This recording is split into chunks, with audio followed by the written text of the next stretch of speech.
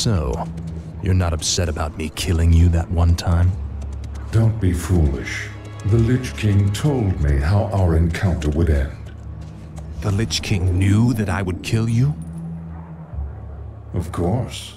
He chose you to be his champion long before the Scourge even began. If he's so all-knowing, then how can the Dreadlords control him like they do? They are agents of the ones who created our master, the fiery lords of the Burning Legion. What is this Legion?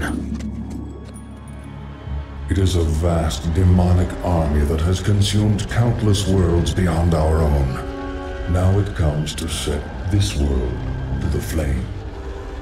Our master was created to pave the way for its arrival. The Dreadlords were sent to make sure that he succeeded. So the Plague in Lordaeron, the citadels in Northrend, the slaughtering of the elves, it was all just to prepare for some huge demonic invasion? Yes.